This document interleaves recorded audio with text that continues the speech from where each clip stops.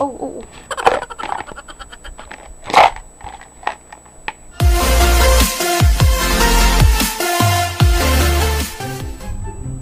Annyeong chingu!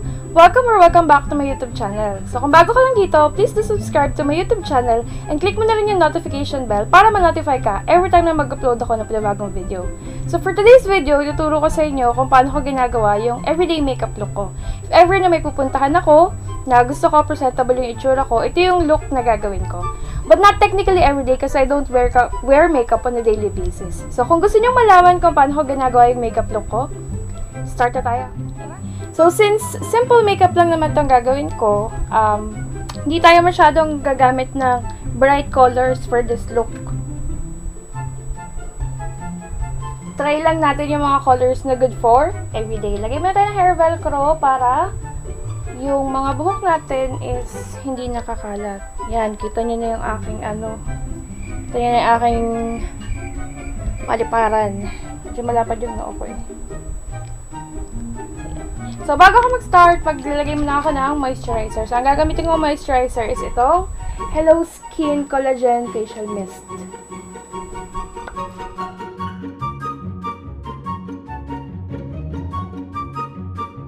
So, since hindi naman ako lalabas ng bahay, ginagawa ko lang itong makeup na to. Ngayon, para sa video na to, hindi na ako mag-sunscreen. So, ito yung ginamit ko na moisturizer. And then, after that, gagamit naman ako ng primer. So, ang gagamitin kong primer, as always, is itong Quick Effects No Shine Mattifier. So, since, pag okay na yung pagkakaset ng iyong moisturizer, facial mist, pwede ka nang mag-start na maglagay din ng primer.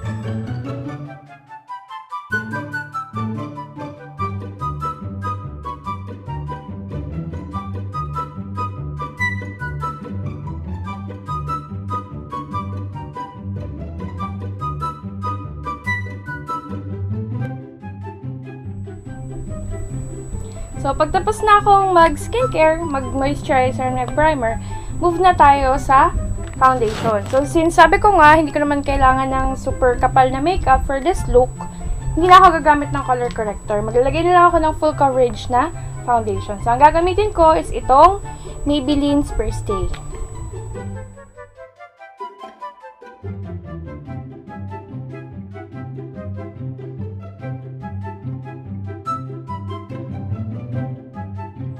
Wala tayo ng damp sponge.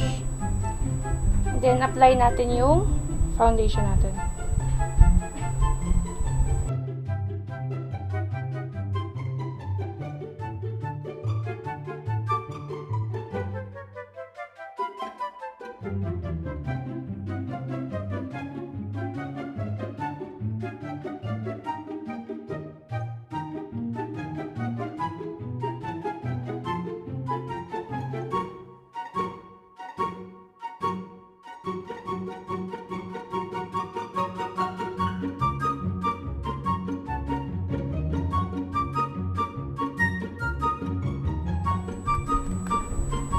So, pag na-blend ko ng maayos yung foundation ko, next ko naman gagawin is magpa-powder. Hindi na ako magko-concealer since pang everyday makeup look lang naman to. So, ito ang gagamitin kong powder na Super Stay.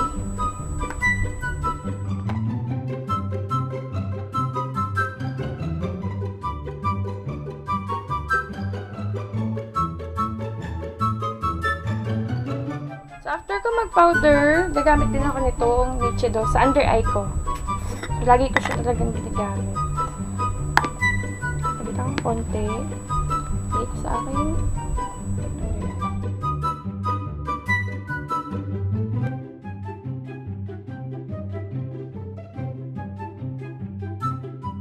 So, proceed na tayo sa ating eyeshadow. So, ang eyeshadow palette na gagamitin ko is itong Perfect Mix na eyeshadow palette. Ganda rin yung shades niya and may mga neutral color siya. So, perfect for everyday look. So, kuha lang tayo ng brush. Kuha tayo ng, ito malaking brush yung gagamitin ko. Kumuha lang ako nitong lightest shade. This one. Parang saset ko lang ng aking natalukot ng mata ko. So, lagay ko lang siya sa lahat.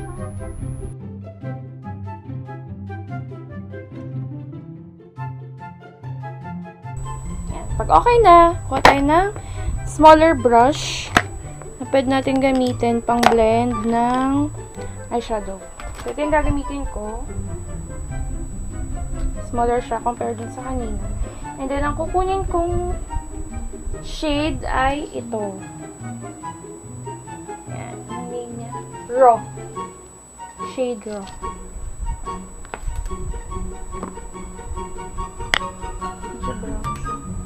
Lapit lang ako para mas makita niyo. Lapit lang yung camera. Para mas makita niyo.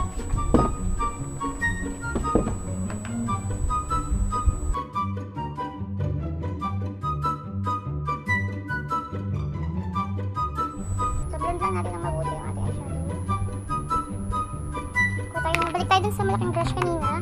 Tapos yung excess product dito, yung blend lang natin na.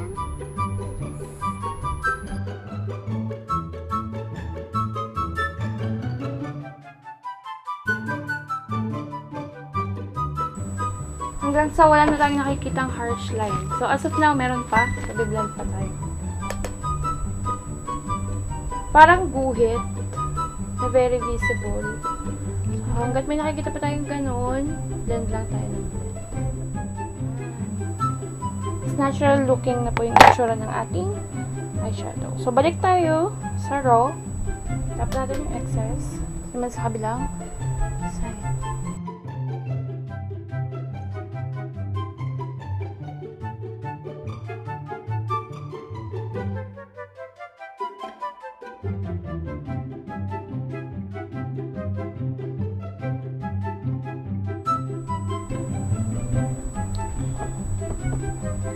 Pag feeling mo maganda na yung pagkaka-blend mo,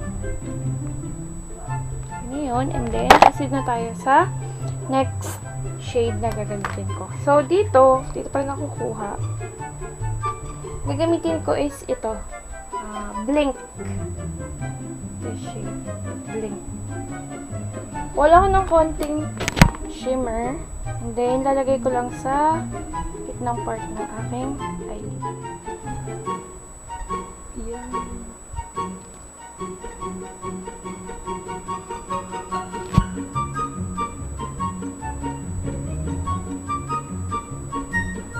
Super shimmery siya. Blend lang ulit na. Like this.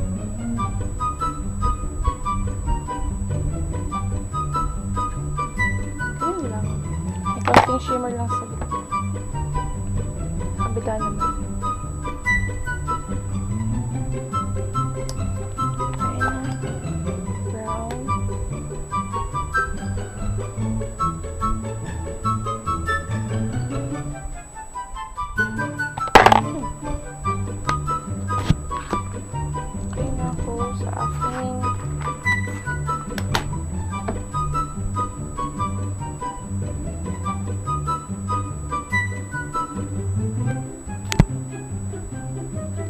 Dalawang color lang ng eyeshadow. Isang matte na brown and then isang shimmer shade.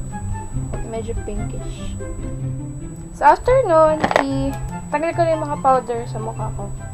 Stop na ako mag-eyeshadow.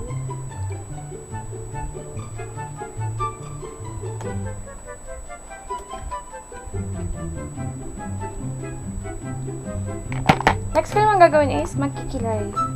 So, again, ang paggagamitin ko is itong Pitik Paste.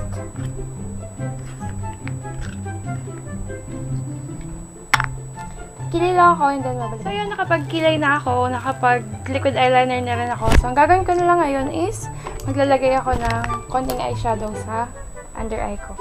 So, ano yung ginamit kong eyeshadow kanina, yung raw, yun pa rin yung gagamitin ko ngayon dito sa aking under eye.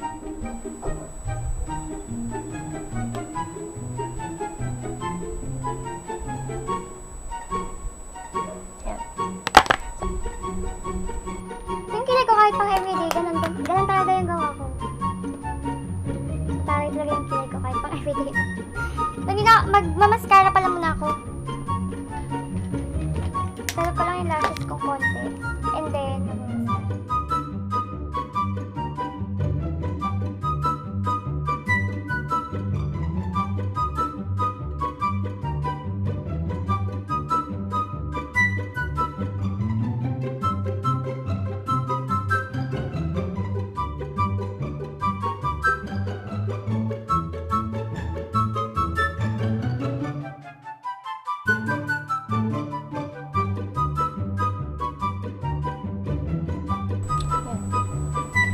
that, blush on.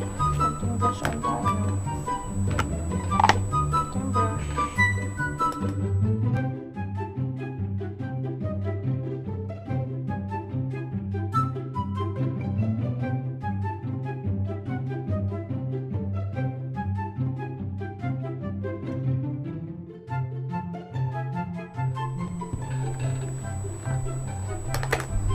Kukontour lang ako ng konti din.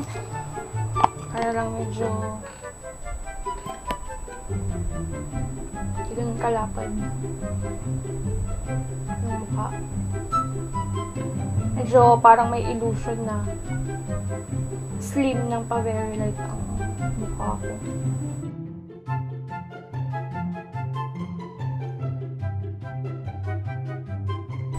Pangkulang ko. I think lipstick. So, sa lipstick, gamit ulit tayo ng disposable one.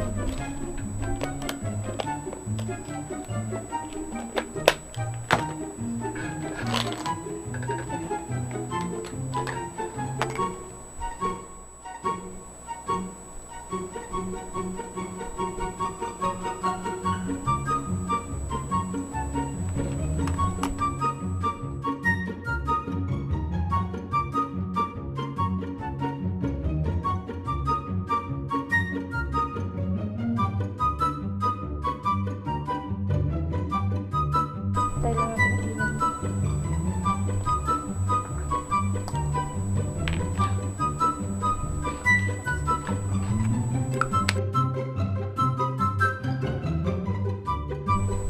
So, ayan guys. Ito na yung final look ko. So, as you can see, hindi super kapal yung makeup ko. Lalo na yung eyeshadow ko. Hindi na rin ako naglagay ng false eyelashes since for everyday makeup look naman tong ini-aim natin na look na yun. So, sana nagustuhan niyo yung look ko. Everyone na nanonood sa video ko. And see you all next time. Annyeong!